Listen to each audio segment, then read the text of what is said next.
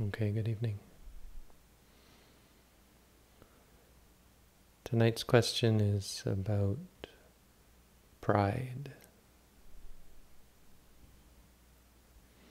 More generally, it's about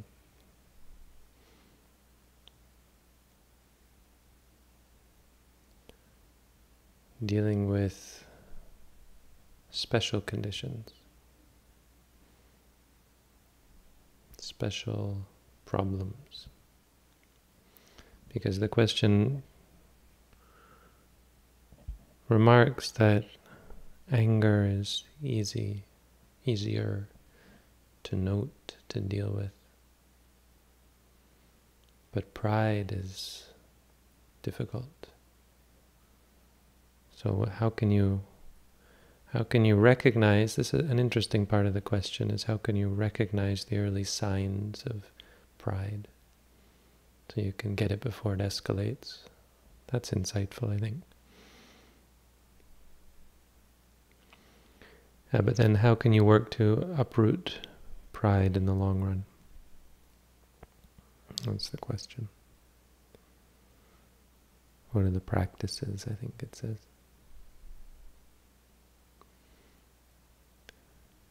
And so in one sense, this isn't a very good question. Because but it's not uncommon. Not an uncommon sort of question, because it's recognizing something as a problem, right? Even in the practice of meditation, insight meditation, which is meant to be problem solving, in a sense, it's meant to be an answer to this question: how do you deal with suffering? How do you deal with defilement? But even in that practice, you've got problems, right? Anger's not a problem. It's a problem, but within the framework, you can deal with it. But we got a problem for the problem solving. Is that how do you deal with these special problems? Pride. So it's not a very good question, because it suggests a lack of understanding in regards to mindfulness, in regards to seeing clearly, vipassana. There are no categorically different problems like pride.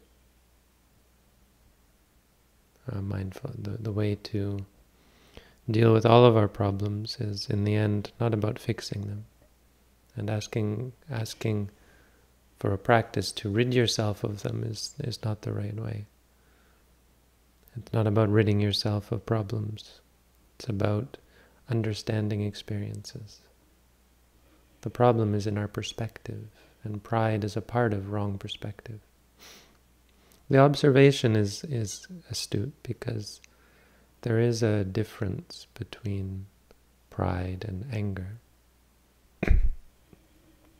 A good distinction to understand is that anger-based emotions like fear, boredom, depression, frustration, hatred, sadness, all of these ones, they are highly blamed by oneself and by others. But they are quick to change. And so they're acute. They're the kind of problem that you are quickly able to recognize. But they are also quite easy to deal with, you think, because they go away. I mean, it appears that they're easy to deal with. You fix them, in a sense, quite easily, because they're quick to change. It's not actually that we fix them, it's that they're quick to change. They're not lasting in that sense, because they're uncomfortable.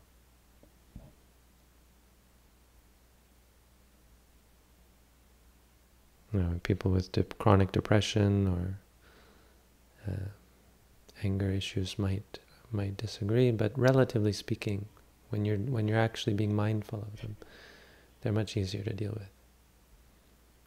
But they keep coming back, and they're acute in the sense that you yourself are displeased by them, and other people are displeased when they see them in you.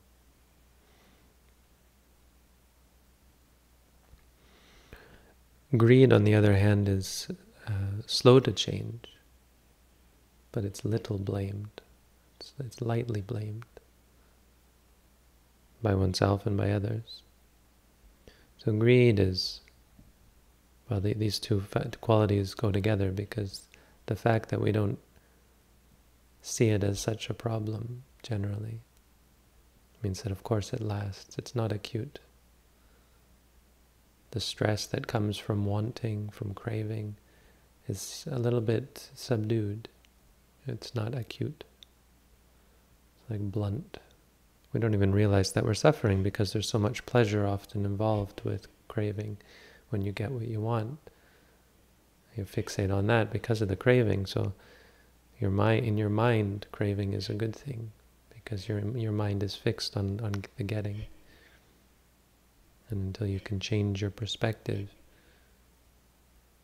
it's hard to find blame in it. Once you start to observe it, you start to see how much stress and suffering is involved with craving. But for the most part, it's not very blameworthy. Other people as well. It's, of course, extreme greed is criticized. But generally speaking, we celebrate it often in each other, in ourselves and in each other, describing our likes, our partialities, romance, and even carnal pleasures, food, sex, music, celebrating all of these. Wow, I liked that, I love that, I love this.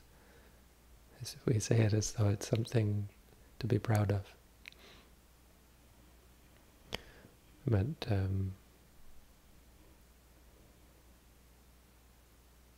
yes, greed is therefore different from anger.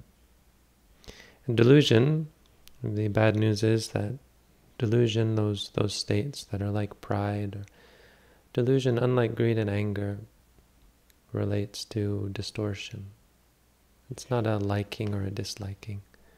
It's some sort of distortion of reality. Many kinds. Pride is one common example. Pride is a distorted perception of worth, that's related to possession and ownership, identification. You identify with something, this is me, and you're proud of it. You esteem it. It's often caught up in things like low self-esteem and worry and fear of failure and so on. Fear of being inferior or being lacking. But there are many other kinds. Ignorance is, of course, the overarching one. Wrong view. Even worry and doubt, these are in the ignorance category.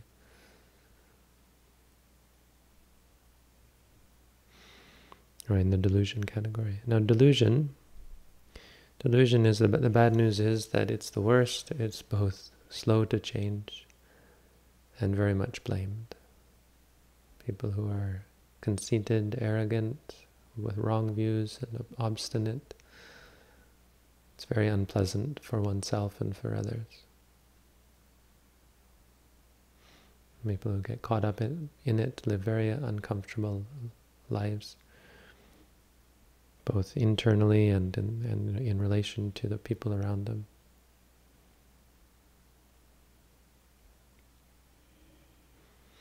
But this is all descriptive. None of it is prescriptive in the sense that it doesn't define how we practice. It doesn't define how we practice in any way. It's just a way of helping to understand, and in fact tell you the opposite, that this is just descriptive. The differences that you're experiencing and that you're recognizing in anger and delusion are just that, are just difference, just the differences. That they belong within a framework of reality that is caught up in misunderstanding. the way they're related to each other is that delusion gives rise to greed and anger. Without the basis of distortion, you can't get greedy and angry. And once you've gotten rid of the delusion, you'll see that greed and anger still come up. There's still some delusion there, but even when you're parting the veil and you're mindful, you're going to still see it push through. There's delusion there as well, but meaning that even when you're working against it, you're going to be fighting with greed and anger. This is why in the Satipatthana Sutta, the Buddha says, Vineya loke abhijja domanasam. He says one now is working to get rid of greed and anger, craving and aversion. But he doesn't mention delusion, because delusion is the opposite of mindfulness. When you're mindful, all of the things like pride and arrogance and wrong view and so on, they have no room to arise. You'll see them arise when you're not mindful, but your mindfulness will stop them from proliferating, and you'll very much see the greed and the anger. And seeing the greed and the anger is lack of delusion, is the freedom from delusion. So they are related, and there is a difference in terms of how the practice deals with them. Delusion, in one sense, things like pride and so on, are not something you can ever really be mindful of, because they're the opposite of being mindful. They're not easy to catch, because anytime you're in a state of being able to catch them, they're not going to be there. But anger and greed as well will not technically be there. But mindfulness is not really about being mindful of what's in the actual present moment. It feels like that, but it's actually a response. And that's what it's meant to be. It's meant to be a replacement for our ordinary ways of responding to things. Ordinarily something comes up, we respond with greed, we respond with anger, we respond with delusion. Even greed, anger, and delusion come up, we respond further with more of the same or something in reaction to it or so on. Maybe we feel guilty about them and so on. Mindfulness is a replacement for all that. So rather than feeling guilty about your anger, you're mindful of it. Rather than being identifying with the craving or self-righteous about your desire, acknowledging it. Rather than perpetuating the delusion, cutting it off with mindfulness. Yani sotani lokasming sati desang nivarayam. Whatever streams there are in the world, mindfulness is their stop. That's what stops them. So, in brief, I guess the answer to the question is that there is no difference. And the fact that you're trying to find a difference is a part of the problem. And the best solution is to become more accomplished and more familiar with mindfulness, with the power and the efficacy of mindfulness. Once you understand and appreciate and experience how powerful it is to be present, you will see that there's nothing else you need, because at that moment there is no room for pride. There's no room for any of these things. But if you want a more perhaps satisfying answer, then we have to answer a more direct answer, I suppose. We have to answer more generally in terms of how do you get rid of any defilement. Because the same will apply to anger, the same will apply to pride. And the answer is wisdom. When you see clearly, you come to understand. And when you understand, understanding is the opposite of pride, it's the opposite of delusion. And so with no pride, with no delusion, with no distortion, there is then no room for greed or anger to rise as well. Wisdom is of three types, of course. So you can if you want a comprehensive sort of regimen of practice, you need three kinds of wisdoms. The first is Suttamaya Panya, you have to gain knowledge. So listening to a talk like this might give you some knowledge you didn't know, might give you some perspective that you didn't have, intellectual perspective. You have to hear, you have to listen or read or gain some contact with an answer to your question, for example. Cintamaya Panya, which means from thinking. So you have to reflect and understand the teachings. You have to learn, once you hear how to practice, you have to get an understanding of how to practice, an appreciation of the practice. You have to understand the need for a change of perspective. Rather than trying to fix your problems, stop looking at them as problems, to start seeing reality as experiences and try to understand your experiences. Try to see them clearly so that you can understand them, not in an intellectual sense, but understand them as being just what they are. Understand them as an experience, as being an experience, rather than being a problem. So the intellectual understanding of all that is Cintamaya Panya. And then finally, of course, Bhavanamaya Panya. You have to gain the actual clarity. There's no multiplicity of paths. The only path is this kind of wisdom. When you actually do set yourself to the practice of mindfulness. Mindfulness being the confronting and the facing of your experiences, seeing them just as they are. Seeing is just seeing, hearing is just hearing. Once you gain that perspective, when you are present, when your experiences are your reality, there will arise wisdom.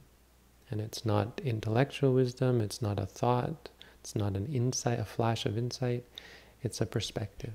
It's a clarity of understanding. Because the opposite of all of these bad things, greed, anger, and delusion, is clarity, is a perfect